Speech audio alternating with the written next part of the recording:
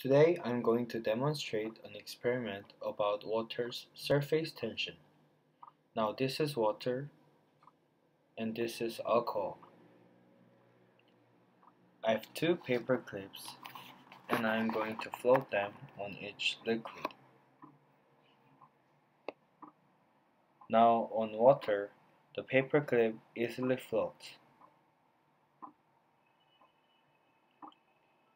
On the other hand, the paper clip just drops on the alcohol. Now the paper clip floats on the water because it has surface tension. The water molecules on the surface are hydrobonding with each other, and this creates molecular net. However, in alcohol, the molecules are not bonding as much, so there is no surface for the paperclip to land.